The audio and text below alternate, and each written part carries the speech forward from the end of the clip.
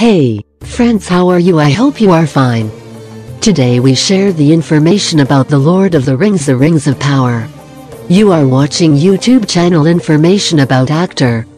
The story of the Second Age is a story driven by its villain. His attempts to conquer Middle-earth would take the form of secret infiltration, outright war with overwhelming strength of arms, and the manipulation of an entire kingdom to its destruction. Today on Nerd of the Rings we cover the life of Sauron in the Second Age. While this topic was covered in one of my first videos here on the channel, I realized that video was incredibly condensed given the importance of this character and this time period, so today we're doing an all-new extended edition look at the Dark Lord. At the start of the Second Age, Sauron has just experienced the massive defeat of his master in the War of Wrath. He is told by Eowyn, the leader of the host of the West, that he should go to Valinor and be judged for his actions if he truly wished to repent. Instead, Sauron flees, hiding in the lands of Middle-earth. 500 years later, Sauron comes to the conclusion that the Valar have turned a blind eye to Middle-earth. He realizes that he can continue his master's work, becoming the new Dark Lord. Sauron begins to work in the east and the south among the people who had been influenced by Morgoth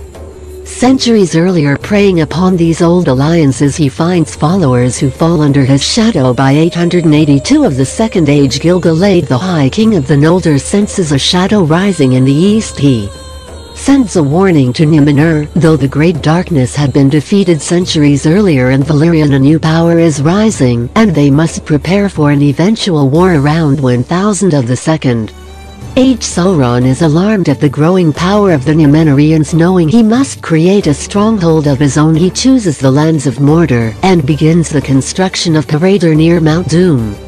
Always a master at manipulation, Sauron must decide who next to pursue: the elves of Barad-dur or the men of Numenor. Despite knowing that men were easier to sway, he decides on the elves due to their innate power. He lies hidden for 200 years, all the while increasing his power. Finally, in 1200 of the Second Age, he puts on a fair visage with which to trick the elves. He calls himself Barad-dur, the Lord of Gifts. Traveling to Barad-dur, he claims to be an emissary from the Valar themselves. He wishes to infiltrate Lindon, as it is the greatest and mightiest of the elven realms and home of the High King. However, Gil-galad and Elrond do not trust this mysterious entity. While they cannot perceive his true identity, they do not trust him and refuse him entry into their realm. Instead, Barad-dur comes to another elven realm in Barad-dur region. There he is gladly received by the Lord Celebrimbor. We are told that among the people of our region, Galadriel alone held distrust for Barad-dur. However, Celebrimbor is swayed by this Lord of Gifts. The elven lord leads the Gwytamirdine, the Brotherhood of Jewel Smiths, and from Barad-dur they learn much in both art and magic. Sauron, who is once a servant of all the smith of the Valar, leads the Gwythameraldini to become the greatest smiths of the age. It is said that Celebrimbor became more skilled than any smith to ever live, save for his grandfather. Finally, by 1500 of the Second Age, after studying under Barad-dur for nearly 300 years, the Gwythameraldine have reached the pinnacle of their skill and began forging the rings of power. For Barad-dur had promised them that these rings would help preserve their realms and powers over Middle-earth. After 90 years, the first 16 rings of power are completed. At this time, Barad-dur takes his leave from the region. Traveling back to Mordor, there in 1600 of the Second Age, he creates the One Ring, a master ring into which he pours most of his own power, so that he may control the bearers of the other rings. The ring is inscribed with the iconic phrase.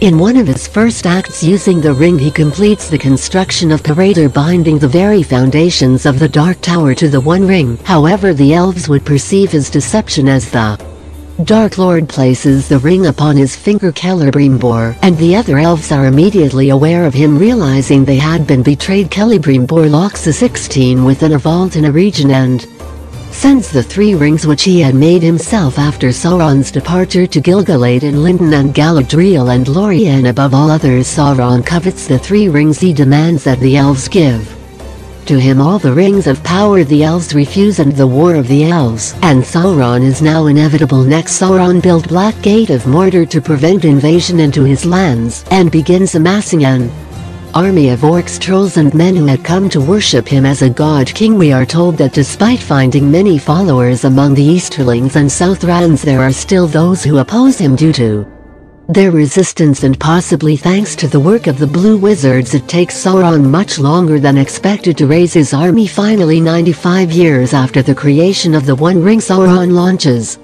his war upon Eriador. As the region comes under attack, Gil-galad sends an army commanded by Elrond to aid the elves, while also calling for aid from Numenor. After 2 years of bloody conflict, the capital of Ostinithil is sacked, Celebrimbor is captured, and the realm of a region is laid waste. Sauron has roamed, and his forces cornered and facing their own destruction, when the dwarves of Khazad-dûm attacked Sauron's rear flank, diverting his attention. Elrond leads the survivors, including Galadriel's husband Celeborn, north, where he would found the refuge of Rivendell. The dwarves retreat and shut the gates of Moria, which would not open from the outside again until the time of the Fellowship. Sauron tortures Celebrimbor, and while he would claim the 16 rings, or 15 depending on the version of the story, from the vaults of a region, Celebrimbor would not divulge the location of the 3 elven rings. The elf lord is killed and his body placed on a spike and used as a war banner as Sauron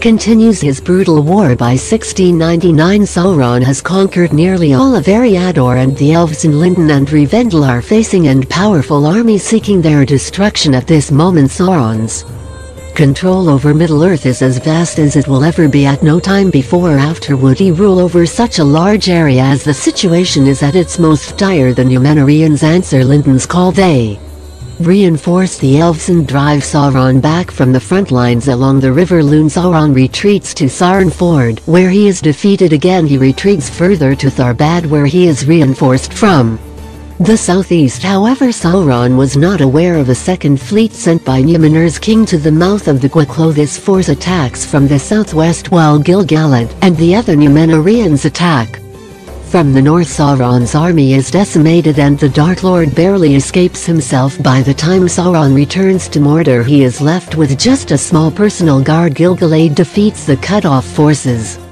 laying siege to Imladris, and Sauron's defeat in Eriador is complete. While Sauron's might would never again equal what it was during his conquest of Eriador, his enemies have been decimated as well.